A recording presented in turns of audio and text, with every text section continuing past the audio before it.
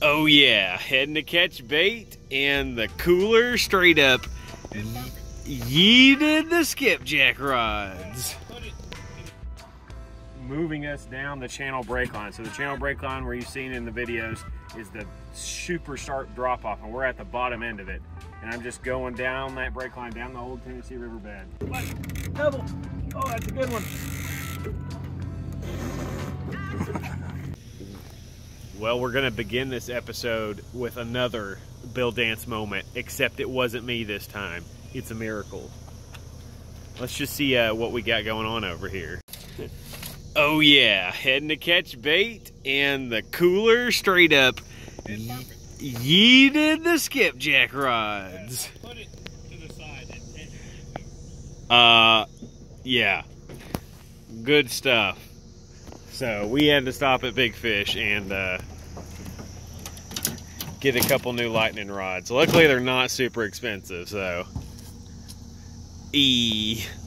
And it wasn't me that did it this time. Ding-a-ling-a-ling-a-ling, Skipjack City. Ringing the skipjack lunch bell so we can catch some bait. Where them skipjack at? We just need a few of you to use for bait.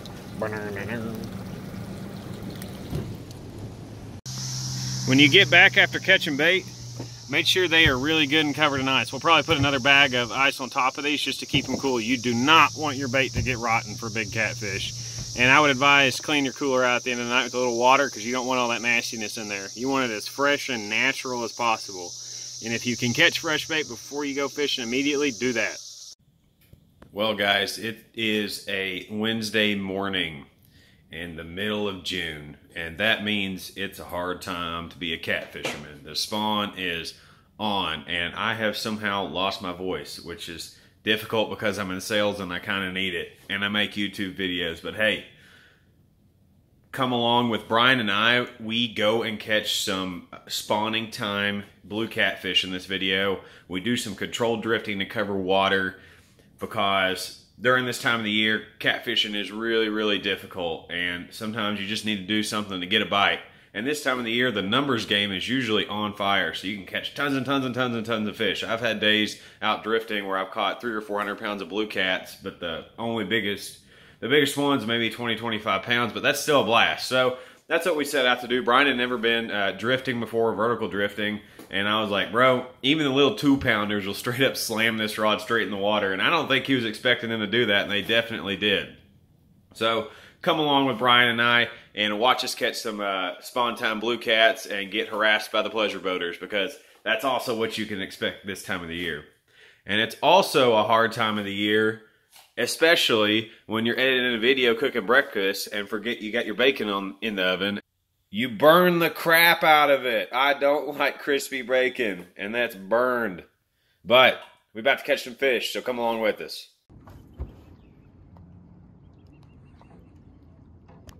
No, he put it down.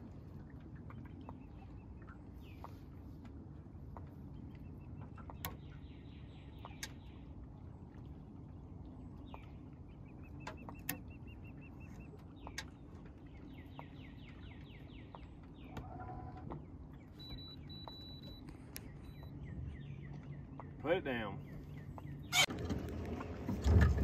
All right, guys, we've been out here for like literally 5 minutes. Down rod. Literally 5 minutes. We had just gotten all the baits out. I don't know how big of a fish this is. I think he's in this one back here already. Yeah, I can see that. Oh, buddy. Well, we are controlled drifting right now here with the trolling motor. And this was on a whole skipjack, filleted down the side, and I'm just bringing it down this big channel brake line on the Tennessee River here, and we're just trying to hook up with the toad, and we may have a good one on here. We'll do a tactics description here in a second, but I'm just trying to make sure we don't drag up on this brake line, because this fish is kind of pulling my little boat over there. You want me to go ahead and get the net? I think I can handle it. Okay. We got Bubbles. He's got himself lassoed. Ooh, buddy. Taking some line, boy. There he is. Look at that lasso fish.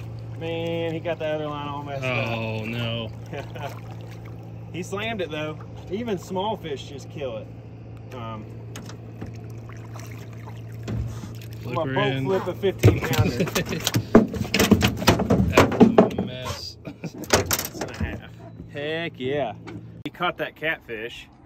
So while we caught that catfish, we snagged up on a daggum trot line. An old one that somebody hasn't taken care of. Attached to a piece of rock.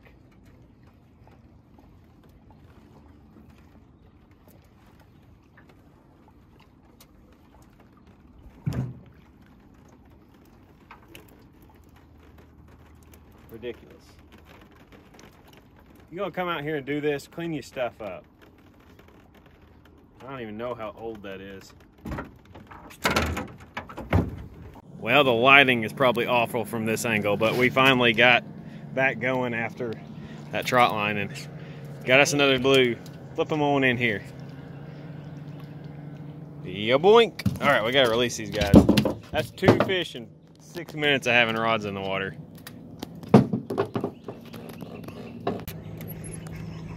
Well, we were just about to film a release video for these two guys. Triple. But they won't let us. We ain't gonna let us get it done. Rods back in the water. Oh my goodness.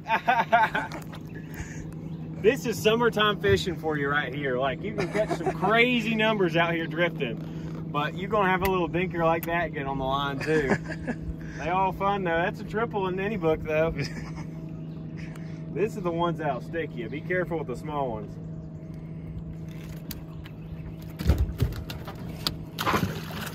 All right, we're gonna release these guys, I guess. One at a time. Here's Brian's fish.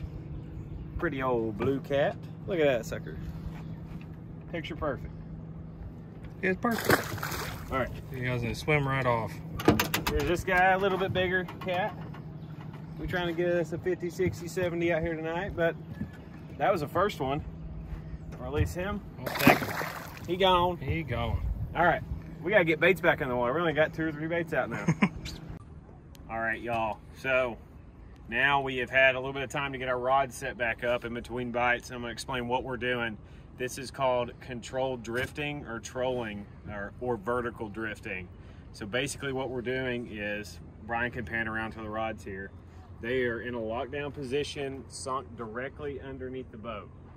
And now when we sink them down, we let it hit the bottom and reel them 3 to 4 feet off the bottom. And what I'm doing, I'm just taking this trolling motor and I am moving us down the channel brake line. So the channel brake line where you've seen in the videos is the super sharp drop off, and we're at the bottom end of it. And I'm just going down that brake line, down the old Tennessee riverbed.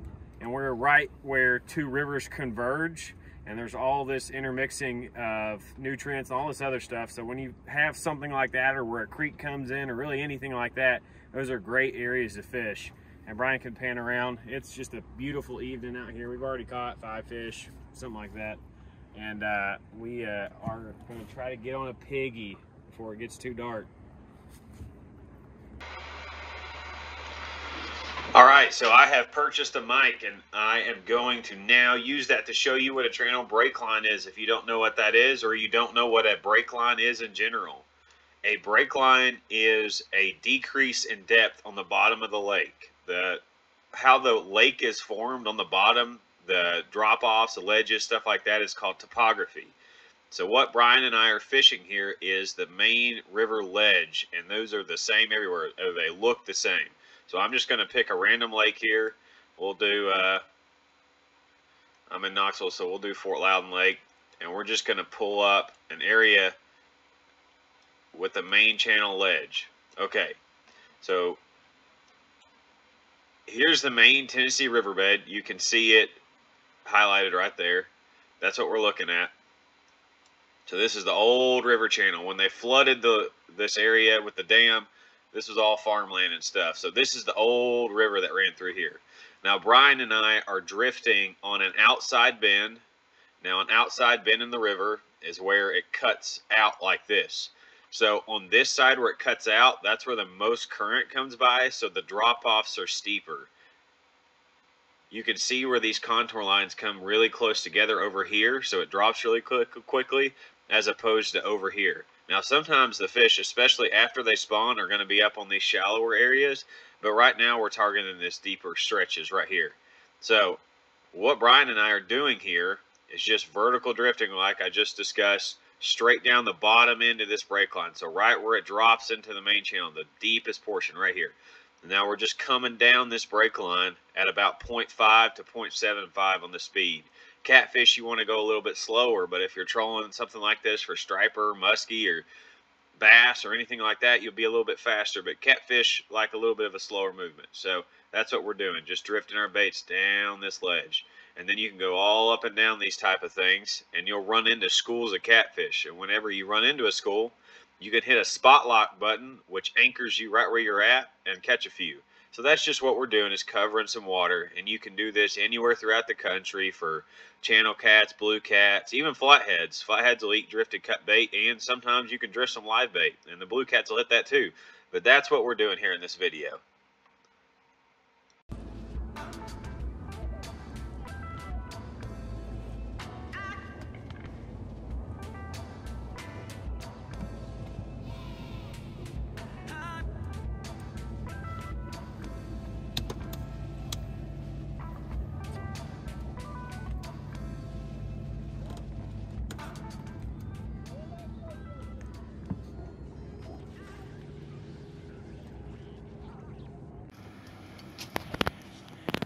I believe he dropped it.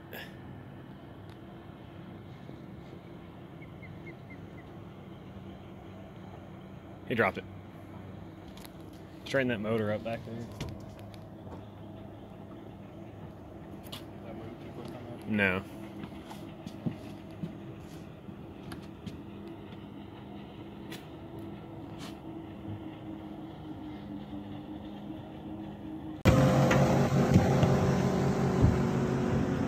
Dinking on it, wasn't he? Put it down. Put it down. They just dinking that piece to death. Nope. Yeah, real fast. Got him. There you go. Get him up out of that holder. Oh, you pulled him. Reeled up. Boy, how many times you been fishing with me? Put your hand right there. We ain't on the rookie show. No bait. That'll do it. No bait. Come on. Oh, I can't get it out of the holder. Get that rod tip. Oh, buddy, he smashed it. That's a good one, boy. He's in this line right here, but that's okay. We're snagged up back there. Oh, buddy, we just gotta ease him up out of this deep water. You don't want to give them the bends in the summer. Whoa. He's trying to take some line. Ooh, buddy. You know, you want to ease him up and let him burp. There's one. Oh, he's barely hooked. Barely hooked. Oh. Man, they sure hit it hard when you're doing this downline stuff. They don't fool around. Oh, buddy. Get wet. It's your job. Sorry, I'm trying to watch the snag lines. We're getting kind of bendy over there. All right. There we go.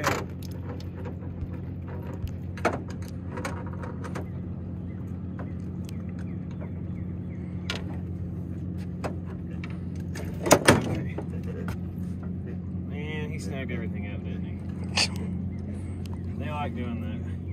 It's been theming. That's a fish. That's a fish. Back ride. Which one? Let's see if it'll go again.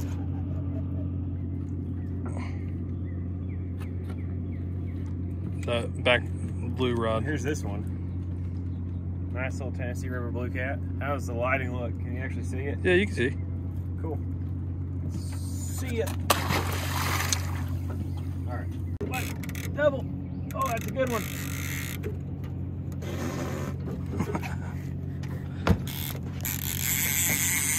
Oh, Here you go, Brian. Oh gosh, no. Trade. All right, you got him? I got him. Oh, the boy learned how to use a reel now. I corrected myself. Going under the boat. I'm trying to keep him out of this rod over here. Man, he slammed it.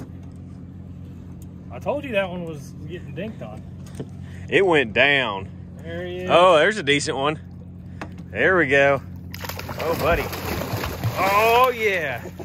Big old toady boy. Let's see if we can get in that. That is on the fish finder rig.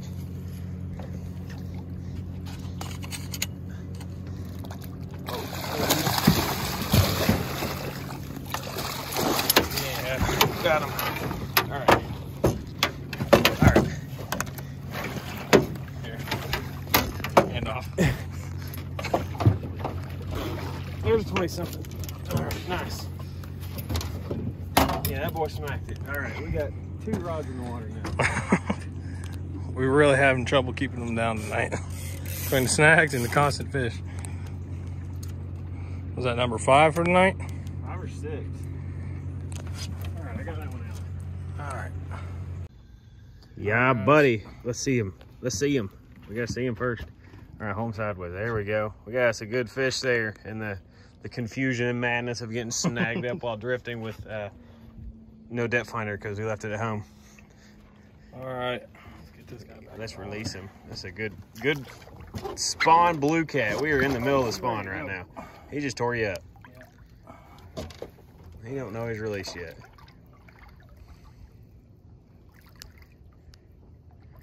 That's a cool looking fish, boy.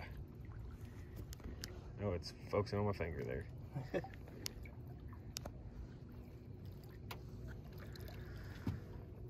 And push him straight down. Go. Yep. Off he goes. See you later, dude. Okay. Well, let's get back at it. It's starting to get dark and there's finally no people on the water and no barges. So we're gonna get to fishing again. Well, y'all, that's gonna be the end of that video. About 20 minutes later, a big lightning front or storm started rolling in and it started to get a little hairy. The hair on the back of our neck started to stand up, and I'll like to fish right until the front comes in, but once something like that starts happening, you can feel the electricity in the air, you got to get out of there. I've almost learned my lesson the hard way a couple of times, and I don't plan on actually learning it in any time in the future. So I don't care if it rains or it's windy to a point, but I don't play around with lightning, y'all. But Brian and I caught some good fish. He caught his first ever drifting fish, and man, the way those guys hit it, even the decent ones, just they obliterated on a down rod. A big 50 or 60 pounder, you can't even get it out of the holder for about 10 seconds while it's pulling line. So use the tips and tricks and tactics I discussed with you. You can rewind back to where I'm talking about the break lines and how to fish it when you're out on the water, just to give you an example. And you know, I would target the upper end of the rivers right now, because they're going to have a little bit more current and that'll help you out. But, you know, just get out there and fish and experiment. Cover water during this time of the year. If there's no current, this is an especially good way to fish because you can cover more water and the fish are more spread out. So give it a go. Catch some big fish. Send us some DMs with your big fish on our Facebook page. And I hope you guys had a good time coming along with Brian and I and our shenanigans and our Bill Dance moments. And we'll see you on the next video. Thanks for being a part of the Top Knox Fishing Gang.